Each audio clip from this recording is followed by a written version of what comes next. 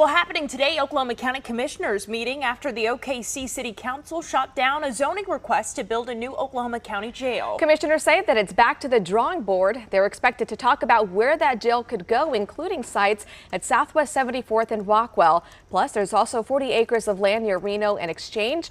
Now, almost 2 weeks ago, City Council denied the proposed location along East Grand Boulevard near Del City, and now the county is on a tight deadline to get the ball rolling on construction. Commissioners have $50 million set aside in federal funding, and that is set to expire later this year. Local activists are now calling on leaders to redirect the money. We've never said we're just going to toss away this money and send it back to D.C. I mean, we're not going to give Oklahoma County a missed opportunity. We're just hopeful that we're giving them the best opportunity. And KOCO's Megan Mosley, she'll be inside that meeting, so make sure you stay with us to see if commissioners make a decision.